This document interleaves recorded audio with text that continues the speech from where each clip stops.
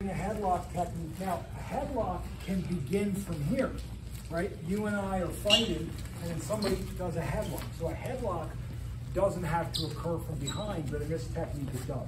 Now, one thing about the headlock is for him to headlock me, he has to have both hands, right? Both hands to close.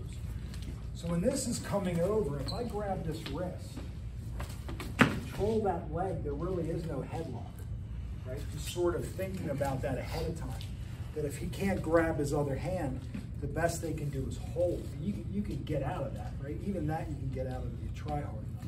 But as they go to do this, I want you to grab their wrist, right? So they're going to come up from behind you, and as they're pulling you, look for the wrist, right? So, and just do that with this hand. Just go for the other wrist, and then put the knee in there, and take the base out from under. He's coming around to grab me, and as he's pulling me in, I'm grabbing this wrist, and my other hand's going to reach behind. I'm going to try to hook his bicep.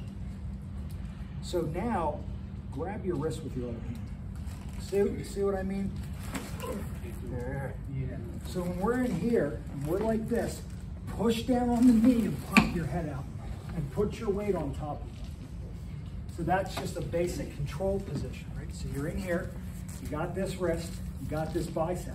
Put your knee on the calf, just like we do in grasp of death. And then when you do that, push them down and duck under. And as soon as you get on top, put your shoulder on top of theirs, just to keep them from standing up. So just this one portion, I come in this way, right? And this is tight, and the shoulder is in here tight. And he's got weight on one hand, he's got his arms occupied with the other. They're not done. They're just under control for this moment, right? All right, go for it. So they're grabbing you up here. They're not pulling you down to here. So he does that, and basically that's the move in grip of death. I step up, strike, and then I'm coming over like this. Now the thing here is, one thing this is doing is keeping him from turning into me. You notice I have a fist? I have a fist because if my fingers are out there, he might bite me. So I'm just trying to keep his head from turning into me, but he's trying to turn into me. As he's trying to turn into you, let him, right?